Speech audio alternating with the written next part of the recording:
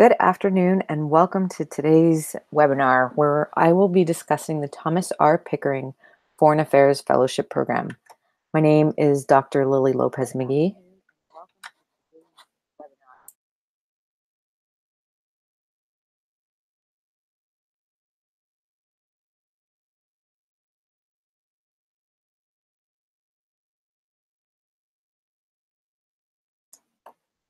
My apologies for that little mix-up.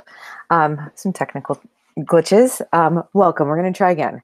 So my name is Dr. Lily Lopez-McGee, and I am the director for the Thomas R. Pickering Foreign Affairs Fellowship, and I'm happy to be here with you today to talk a little bit about the program, both in terms of how to apply and get involved with the program, as well as the individual components that make up the 2.5-year program that our fellows pursue. So just a little bit of background about the program. The Pickering program began in 1994 as a way to encourage and promote excellence and diversity in the U.S. Department of State's Foreign Service. The program is currently administered by Howard University and is a State Department funded program. So we work in collaboration with the folks over at the Department of State and work really hard to make sure that our fellows are prepared and ready to go into the Foreign Service, which the program culminates in a career with the U.S. Department of State's Foreign Service after fellows complete all of the requirements of the program. So I'll do just a quick brief overview of the different components of the program, and then I'll walk through each of the individual components in the application process itself. So the fellowship is a graduate level fellowship that provides up to $37,500 of funding for each year towards a 2-year graduate program, graduate degree in an area of relevance to the U.S. Department of State's Foreign Service at a U.S.-based institution. So I do have to check off all of those boxes when I describe the program. The graduate fellowship can support 2-year professional degrees, essentially in areas such as public administration, public policy, business administration, international affairs, economics, and any of those types of degrees that have a direct relevance to the U.S. Department of State's Foreign Service. And I'll talk a little bit more later about what types of programs those look like specifically. Our fellows begin their experience with the Pickering Fellowship with a week-long intensive orientation to the Department of State and the Foreign Service in mid-June. And then they begin their graduate studies at a program of their choice, as long as it's in line with the requirements of the fellowship. They participate in a 10-week internship at the Department of State in Washington, D.C. in between their first and second year of graduate school. And then they do a 10-week overseas internship at a U.S. consulate or embassy after having completed their master's degree. The program also provides wraparound mentorship, where we pair fellows with a senior Foreign Service officer, as well as a program sponsor, a younger entry-level a younger career professional Foreign Service officer in the department, so that they have folks who have gone through the program as well as senior folks who can speak more to the career aspects of the life as a Foreign Service officer. And then the program culminates in employment with the Department of State's Foreign Service. There is a 5-year service commitment, and this is dependent on fellows completing all of the different components and meeting the basic entry requirements in accordance with the State Department policy. So a little bit about the eligibility requirements for the program. Because this is a hiring pipeline for the Department of State, we are looking for individuals who have U.S. citizenship. We will ask for proof of citizenship at the time that you apply to the program. If you are currently in the process of obtaining your citizenship, you must have your citizenship in hand by the deadline. And this year's deadline is September 17th. You have to have a cumulative GPA of a 3.2 on a 4.0 scale, which essentially means that we will be looking at your undergraduate transcripts and all of the transcripts of the institutions that you've attended to determine this GPA. If your undergraduate, if the place where you got your undergraduate degree does not have a 3.2 GPA, let's say you had a 3.15 at your home institution, but you spent 2 years at at a community college obtaining your associate's degree, and your GPA was above the 3.2 threshold, we would do a cumulative GPA to determine whether or not your combined GPA between your undergraduate coursework and your community college coursework met the 3.2 GPA threshold. So if you have questions about whether or not your GPA meets those requirements, please email us and we are happy to calculate and help you work through that. You must also be seeking enrollment at a 2-year master's program in the fall of 2020. So for this year's application cycle, the application currently is open and will be open until September 17th of this fall. And we are looking for folks who will plan to enroll in their graduate studies next fall. So you are essentially applying a year in advance of when you anticipate going to graduate school. At the time of application, you don't have to know where you're going to school, but you do have to tell us where you plan to apply. So a little bit about the timeline for this year's application cycle. The application is currently live and available, apply.pickeringfellowship.org. The application will close on September 17th. In late October, around the 25th of October, we will notify 60 finalists that they have been invited to Washington, D.C. to interview. Over the course of 2 days on November 6th and 7th, our selection panels will interview those 60 finalists. And immediately following those 2 days of interviews, we will notify the 30 selected participants as to whether or not they received the award. The 30 fellows who are selected will have approximately 5 days to decide whether or not they want to accept the award. Often the question here that we get is whether or not folks can apply to both the Pickering and the Wrangell Fellowship Program, and you can. Our timeline runs, both of the programs have similar timelines. The deadline for the Wrangell application is a week following ours, and they will do their interviews 2 weeks following our interviews in November. You can hypothetically be confirmed as a finalist for both programs because the selection processes are completely separate and our selection committees are different people. So if in the case that an individual is selected for both, to interview for both programs, comes in to interview with us and receives the Pickering Award, they would have to either accept or decline the award. And if they decline, then they would go on to interview for the Wrangell program. However, if they decided not to, if they did not receive the Wrangell Award, they could not come back and get the Pickering Fellowship Award. But in the same vein, if you're not accepted to the Pickering program and you were invited to interview for the Wrangell program, you would still plan to come back 2 weeks later in November to interview for the Wrangell program. And then the orientation that our fellows go through will be in early June of 2020. So a little bit about how the funding breaks down for the fellowship. I mentioned this $37,500 per year towards a 2-year master's program. We will provide up to $21,500 per year towards tuition and mandatory fees, in addition to an additional $16,000 towards living expenses that goes directly to the fellow. This is per year. As you're looking at where you'd like to attend graduate school, this is an area where we like to encourage folks to think about all of the different types of programs that are out there, how much it costs to go to school and that kind of thing. Our program partners with a number of different graduate institutions. I think our partners list is approaching 40 different institutions that have committed to providing additional support to Pickering Fellows for their time in the program. The list is located on our website. If you're interested in knowing more about the specific offers for each program, shoot us an email and we'll send you that offer list.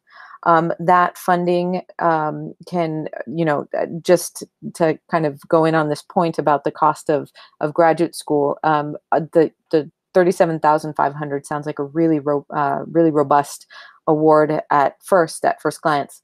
But then you look at some of the graduate programs and how much the cost of attendance might be, and some of them are upwards of $60,000 and $70,000 per year. So the $21,500 towards tuition doesn't seem as great anymore. So we like to encourage folks to think about all of the different types of programs that are out there.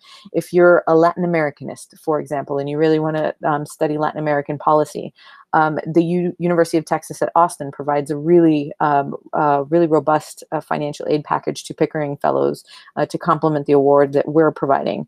If you're interested in East Asian affairs and you are really interested in the studying that region, the University of Washington's Jackson School and the University of San Diego's, during the University of California in San Diego, also provide really robust funding opportunities where you could potentially get all of the tuition covered for the 4-year, 2-year master's program.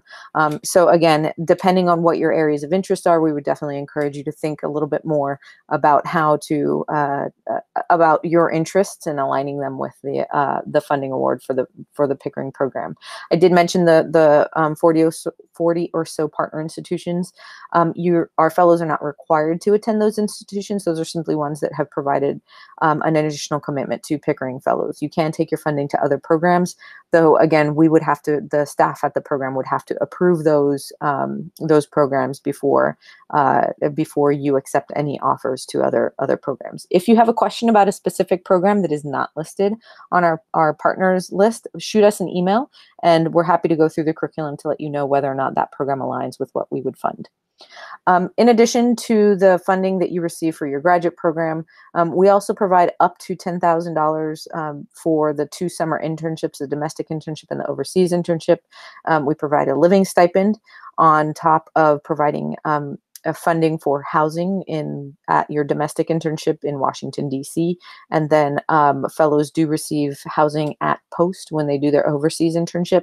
We will also provide funding for travel to and from Washington, D.C. and your overseas location, as well as the cost of vaccinations, inoculations, insurance for the time that you are at your overseas post. So it is a very good opportunity to get work experience and have the sustenance to see it through those 10 weeks. In addition to the funding, we also have lots of professional development opportunities and mentorship that our fellows receive throughout the course of the program. I didn't mention the mentors, but during that summer that our fellows are here in Washington, D.C., we also go really deep into different professional development and skills building workshops. We'll spend lots of time talking about the importance of writing and actually getting writing into your how to write in the Foreign Service. Because it is different from writing in graduate school, for example. We will also bring in current Foreign Service officers and fellows to talk about how to prepare for entering the Foreign Service, and again, other skills that are really important to our Foreign Service officers.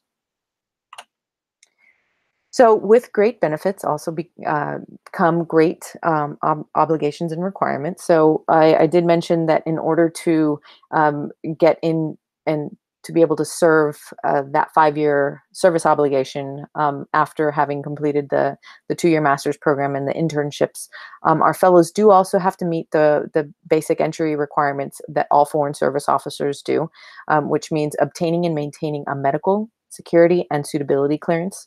All 3 of those are required in order to become a Foreign Service officer, and as such, our fellows are required to obtain those as well. The minute that we send out the offer awards to the 30 fellows who are selected during that year, we will begin the security clearance process. And essentially, the security clearance process is: can you keep a secret? Are you able to maintain classified information that you would likely come into contact with as a Foreign Service officer? Our fellows have to get top secret security clearance. And oftentimes the areas that become problematic are kind of fall into a couple of camps. And we do have a resource on our website that outlines in much greater detail what is required for obtaining and maintaining the clearances, and I would encourage you to read that. You'll notice that our application has a pretty lengthy statement at the beginning of it that requires you to confirm that you're agreeing to going through this process. So I would encourage you to think long and hard about whether or not you would be able to obtain and maintain these clearances. So back to what some of the barriers have traditionally been. Usually, we find that drug use is a really big one. So if you have used marijuana in the past, that could be a really big issue. It is legal in lots of different states around the country, but it is still considered a Class 1 federal offense, and that could prevent you from obtaining your security clearance. So general rule of thumb is wait at least a year before you apply to the program since you last used, though the more time in between the last time you've used and the time that you're going through the security clearance process is better in general. The other area is financial management. It's not necessarily that you couldn't have debt. Everybody has debt. I have debt. Everyone has some level of debt, student loans, mortgages, that kind of thing. That's not inherently a flag. What becomes challenging is your management of that debt. So our diplomatic security will look at different ways that you've managed debt, whether or not you have made progress towards paying loans, whether or not you've been in contact with folks about managing any types of loans or services that you have in your name. So general suggestion, take a look at your credit score, take a look at your credit report, see if there are any things that are popping up that might be issues, and start taking care of those even before you finish your application. It can be really helpful to preemptively go through that before going through before getting to the point where you're applying to the program. In addition to the security clearance, we also have medical clearances. So our fellows do have to obtain a Class 1 medical clearance where you're able to serve around the world. There are not medical cases are very much subject to a case-by-case basis. There's no one rule that is across the board something that will prevent you from obtaining a medical clearance. And I will say that just in general, having a chronic illness or any type of issue that you might have to manage is not inherently going to prevent you from getting a medical clearance. It's how you can manage it while you're serving overseas. Because again, our Foreign Service officers have to be worldwide available. The suitability clearance is a little bit interesting. It's different than any other clearance process that you might go through. It's unique to the State Department Foreign Service because our fellows and all Foreign Service officers will become U.S. diplomats with diplomatic immunity when they're serving overseas. The suitability clearance is really looking at whether or not you are able to represent the United States interests overseas 24 hours a day, 7 days a week, because as Foreign Service officers, you never really are off the job when you are serving overseas. So some of the things that might come up that might be challenging in the security clearance process could also be issues in the suitability clearance. If you have questions about any of those things that I've mentioned, again, feel free to reach out to us at any point. We're happy to walk through and answer any individual questions about the clearance process. In addition to the clearances, our fellows also have to maintain a 3.2 GPA throughout their program during the time that they're in graduate school.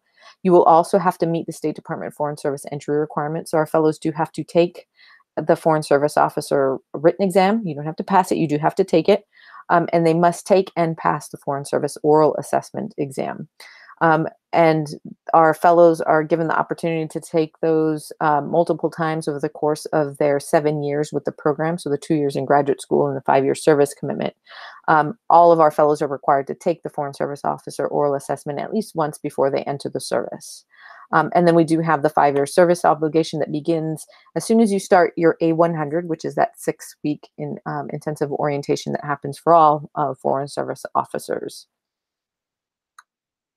So let's talk a little bit about graduate school and some of the things that we look for in approving graduate programs. So all of our fellows are attending 2-year master's programs. They do have to be US-based institutions, and they must be in-person programs. So we unfortunately can't fund online programs. There can certainly be an online component if there's 1 or 2 classes that you can take online, but the majority of your program work should take place at a physical location. in the United States. There are a handful of institutions that have programs where you spend some time overseas. I'm thinking of Johns Hopkins SAIS that has their Nanjing and their Bologna programs.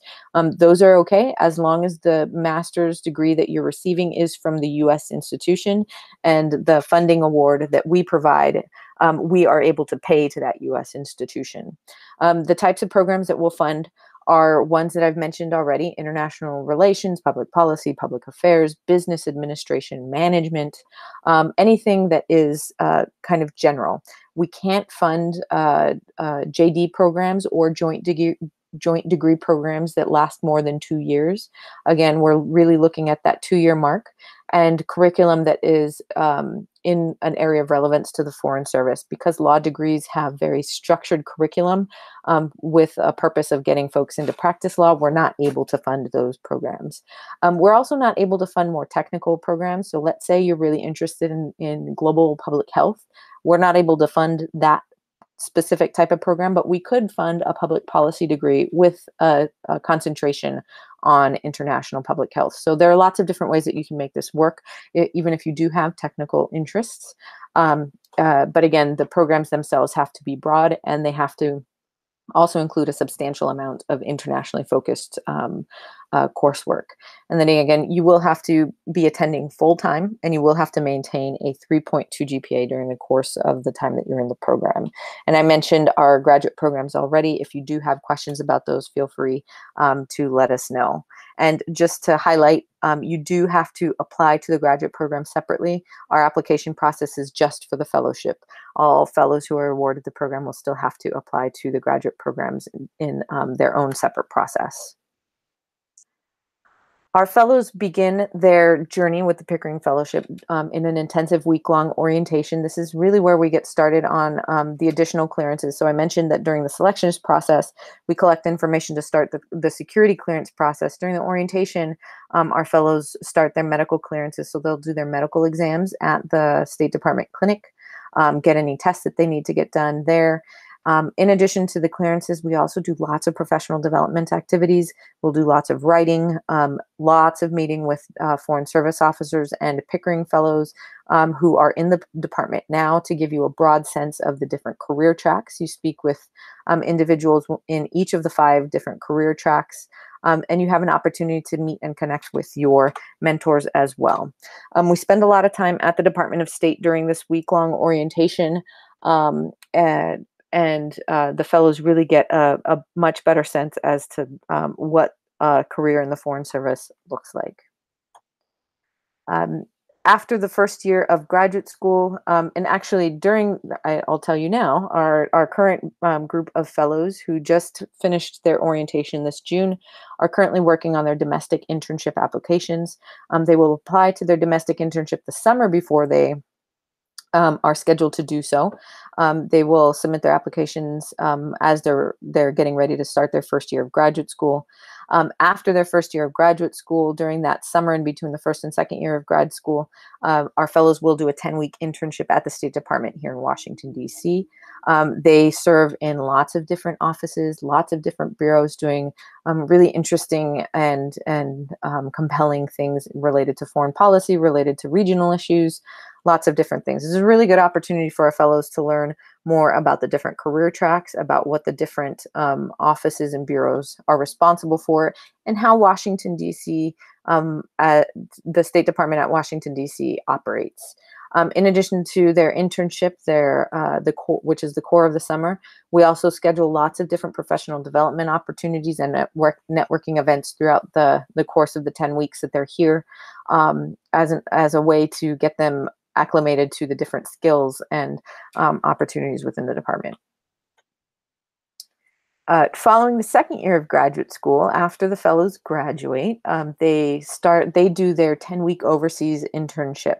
So as soon as they graduate, they hop on a plane and they go to an embassy or consulate anywhere around the world. Not anywhere. There are a few restricted locations where they can't serve, but almost anywhere. We have folks in Yangon, Myanmar. We have folks in Senegal. We have folks in Yaoundé, Cameroon. We have folks in Rio, Brazil, all over the world, really. And essentially, this internship is another opportunity to really get a sense for how the department operates. The domestic internship really helps fellows get a sense of how the Washington, D.C. offices operate. And the overseas internship gives them an opportunity to get a sense for what it is that they're planning, what that they'll get into once they are serving as Foreign Service officers overseas. It's 10 weeks. They are the interesting thing about the summer as well that I'll mention is that our fellows are coming into posts and offices at a time during the summer when there's lots of transition. So the type of work that our fellows are doing is really what early career Foreign Service officers are involved in. So both of the internships are really good opportunities to come into the service prepared for what to expect as a Foreign Service officer. So, as I mentioned, assuming that our fellows meet all of the different requirements that are required of them, meeting and obtaining and maintaining those security clearances and medical clearances, and then also checking the boxes on the requirements that that all Foreign Service officers have to do, the Foreign Service officer written test and the oral assessment.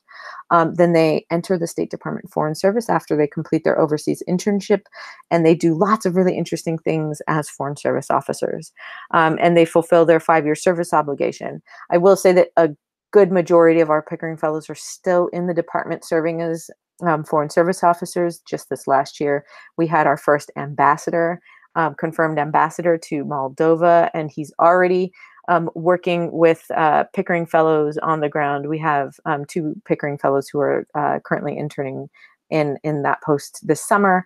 And the career is a really interesting one. If you are a person who is intellectually curious, who likes to change the type of work that they do pretty consistently, this is the career for you.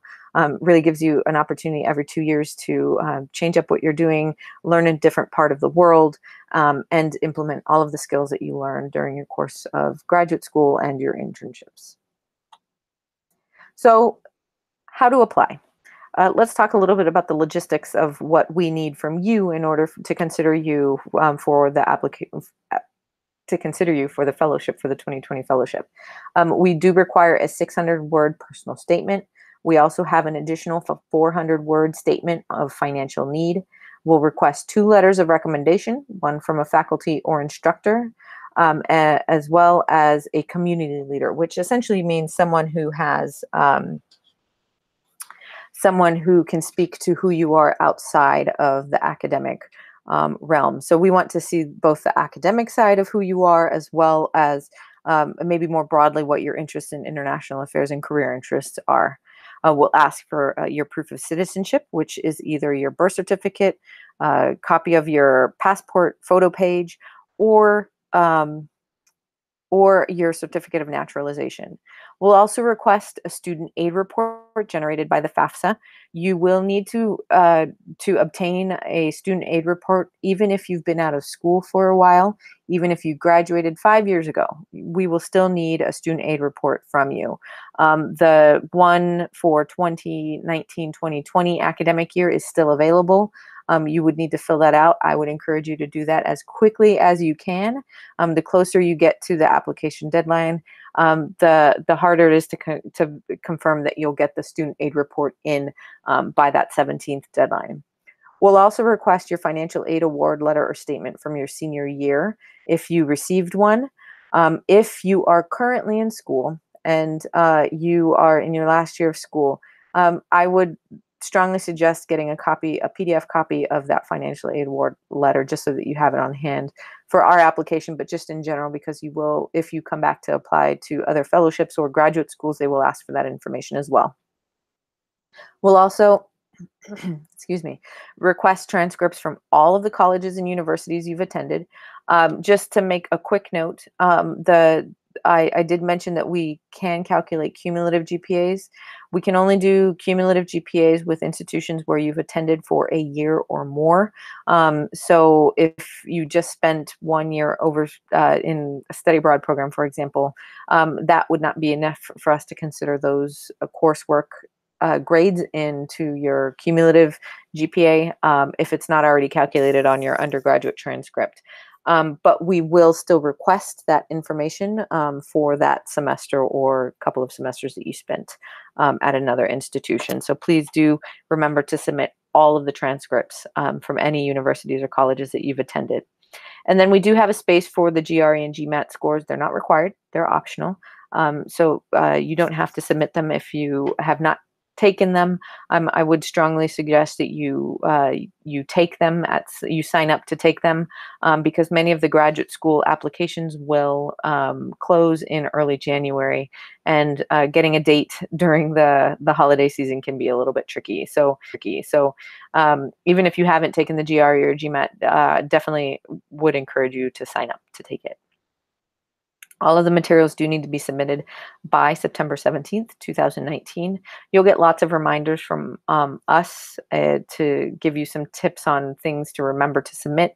But again, please try to get this in earlier. The earlier, the better, because everyone will be on the application system that evening of the 17th, making sure that everything's there, and things might slow down. So I wanted to walk through just a couple of quick tips on crafting a competitive application. I know the first one sounds a little bit obvious, but sometimes it's not. We do include lots of dense language at different places. Take a minute to read it. It is really important information for you to acknowledge what you're signing up for as by applying for the program. Read all the requirements, make sure that you're eligible. If you have questions about your eligibility, if you have questions about whether or not your grad school programs are in line with what we would fund, I would strongly encourage you to get in contact with us and either send us your questions or give us a call. We are happy to take phone calls at any point. Just let us know. Also, be sure to highlight in your statement, your personal statement. You have 600 words. It's not a lot, but it does give you enough space to highlight your motivations for applying to this particular program. It is a State Department Foreign Service oriented program. So if we don't hear State Department or Foreign Service at all in your application, it might give our selection committee pause as to what your motivations might be for applying to the program. Again, we're really looking for people who have a strong interest in public service and international affairs. So those things should all be things that come out in your application personal statement. You should also highlight any honors, awards. They can be personal, they can be professional or academic, and any extracurricular activities that you've been involved in. I would also strongly encourage you to put down any leadership roles that you've had. So let's say you were a student club organizer, and you were with this organization for 2 years and you served in multiple different leadership capacities. Write down all of those. Don't leave it to chance that our selection committee will assume that you held leadership positions. Make it explicit so that they don't have to read in between the lines. Also, emphasize your academic achievements and your abilities. The program does require fellows to go through a 2-year master's program, and many of the programs that our fellows attend are intensive and very academically rigorous. So anywhere you can, emphasize your academic achievements. And I do want to just note here that if you do not have a 3.9 GPA, that does not preclude you from being a competitive candidate. Our selection committee will also look at progression through your undergraduate career. So maybe those first 2 semesters, you thought you were going to be a pre-med major and that calculus and biochem class just kicked your butt. That's okay. Because we'll look at what you got in your major. Maybe you switched into a different major and you started to really excel. That's fine. Again, as long as you make that 3.2 GPA, make sure that you're communicating to us that you are prepared to go into graduate school. Make sure that your letters of recommendation are strong, and this leads into the next point. Make sure that you're identifying people who can speak well on your behalf of who you are and your potential for success in this area. I know that it sounds kind of funny, but you should get letters of recommendation from people who like you. Sometimes it's really hard to know what recommenders will say. You'll want to speak to people who you'll know that can write strong letters on your behalf. And if you are kind of going back and forth between whether or not to get your direct supervisors a letter from your direct supervisor or the person who had the big fancy title in your office, my suggestion is always to go with the person who can speak more personally about your experiences with them. It adds a level of understanding of who you are that may not come through in from the person who might be higher up but knows less about your work. Um, Also, we do consider financial need. We have a lot of portions of the application where we ask for you to submit information about this. This is not for nothing. We do consider financial need in this process. Remember to utilize those 400 additional words that you get in the financial need statement to the best of your ability. I would also strongly recommend that as you're getting folks to read over your personal statement, that you also have folks reading over your financial need statement. If we're looking at if our selection committee is looking at an application and the personal statement is wonderfully crafted, no grammatical errors, really well done, and then the financial need statement is riddled with grammatical errors and typos, that might signal to the committee that there might be different issues with your writing that may not have been demonstrated in the personal statement. So again, make use of those 400 words and also make sure that you are proofreading the statements and every portion of your application. We'll ask for you to write things throughout your application, so make sure that you're presenting the best of who you are throughout the application. So that ends my formal presentation. It doesn't look like we have any questions yet from the folks who have joined. I do want to leave up the contact information though, so that you do have a way to get in touch with us, Pickering Fellowship at howard.edu. You can also follow us on Twitter. We are posting consistently throughout the week about updates with the application, opportunities to connect with us. Go to our website, check out our events page. We have lots of opportunities to reach out to connect with us in person and online. We are, like I had mentioned earlier, happy to connect with you at any point. Shoot us an email, give us a call, shoot us a direct message on Twitter. We're happy to get back in touch with you. And with that, unless I come back and it appears we do not have any additional questions, I will look forward to being in touch with you and wish you the best of luck during your application.